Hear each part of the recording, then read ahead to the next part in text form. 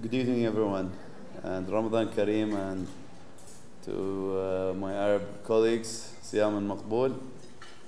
I won't take much of your time.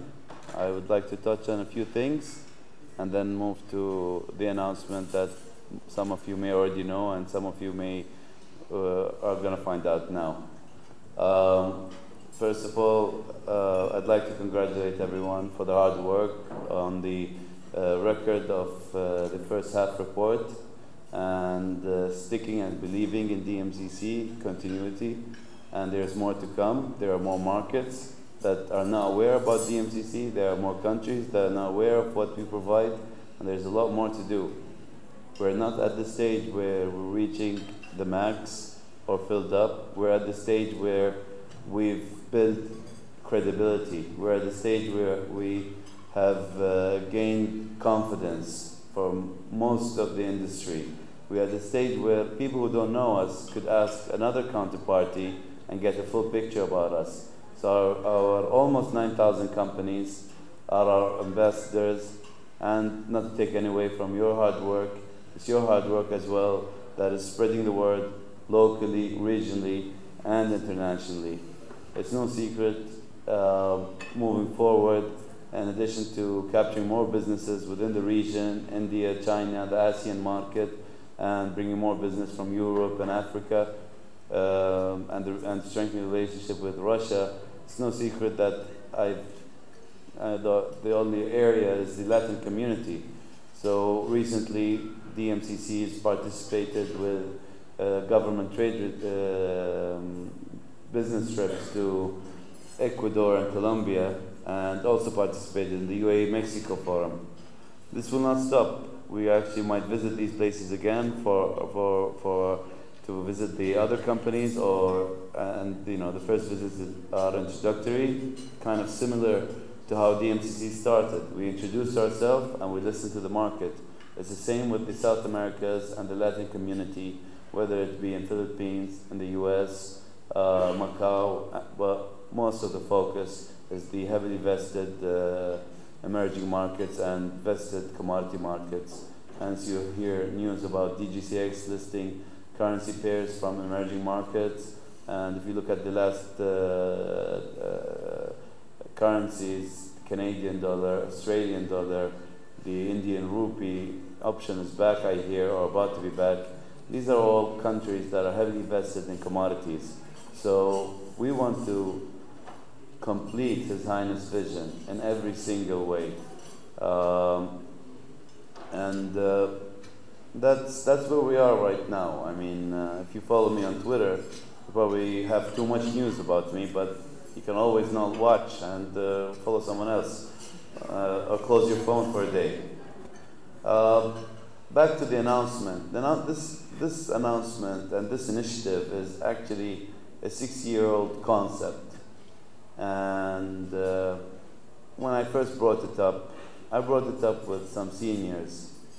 I brought it up with even Malcolm, and it was, I think, Malcolm's first year, and we want things to move. So we did not want anyone to think we're putting a burden on them.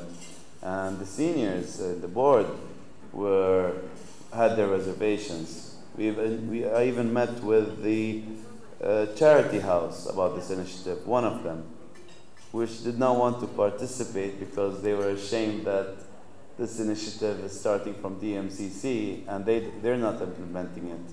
I guess that's the reason. I hope that's the reason. But in any case, let's not talk about the past anymore.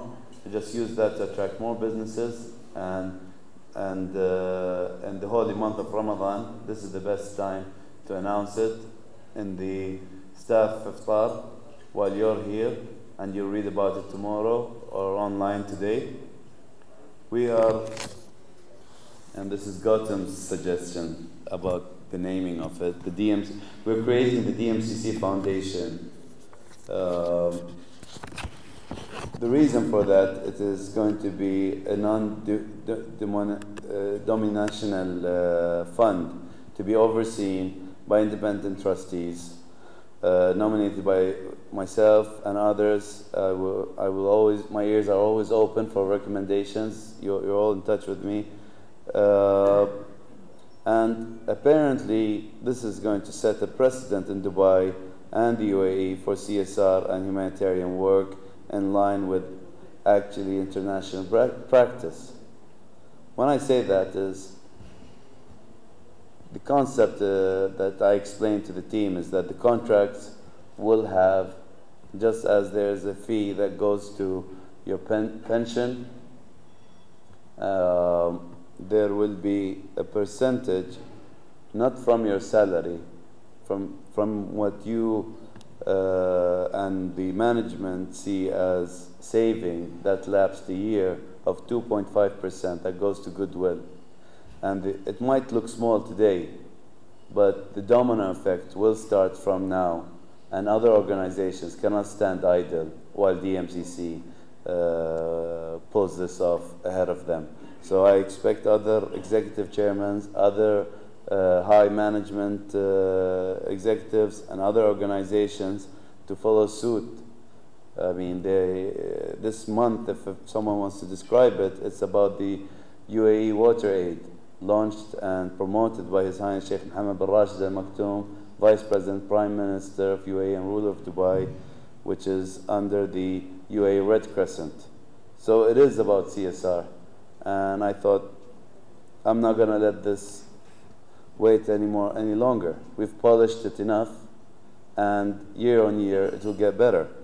Do not be concerned. We're not forcing anyone to put that on their contract, but those who buy into it, it gives us an opinion of what kind of an employee that person is and what kind of commitment that person has towards the world and the mindset. It also gives us an idea of which part of the work you are more productive in and the loyalty where it lies. So there's a lot of things we gain from it in addition to the goodwill. So keep that in mind before you're in haste about the 2.5% of monies you haven't used for a year.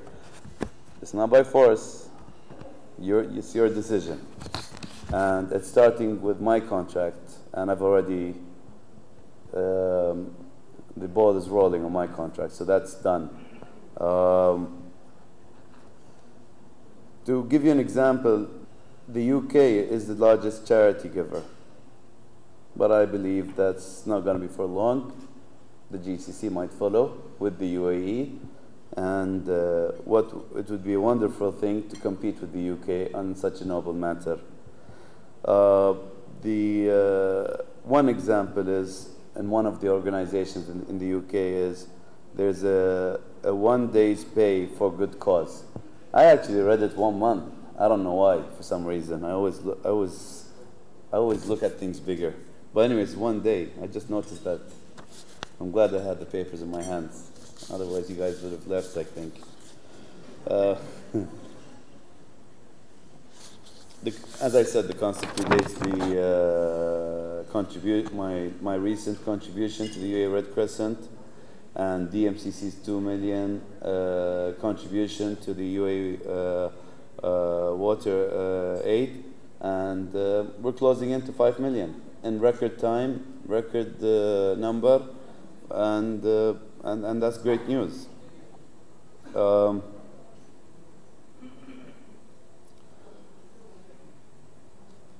I think I've explained some parts of it, and I guess some of you might have more questions.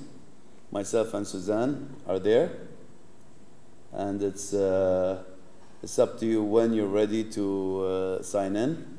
But to clarify, things that are casted on stone are the following. Your position, if you've signed in, and let's say in the future you've gone to greener grass or found a better opportunity, the next employee doesn't have a choice. It's there. It's a trend. A vacant position, it will be added to that vacant position. It's there. So I am very serious about this, and yes, it did take 6 years because we had priorities, but I never stopped focusing on the CSR side of my life, whether it be with the corporate or personal, and you've all been witnesses to that. And I would be very grateful if you would sleep on it and support this good cause. And you have my office for any questions, meetings. As you know, there is a 1 hour with Ahmed as well, a game of chess or whatever you'd like, or discuss this matter. I'm here for you as the head of HR and the executive chairman, and let me reiterate, I'm leading by example on this matter. So thank you very much and enjoy the meal.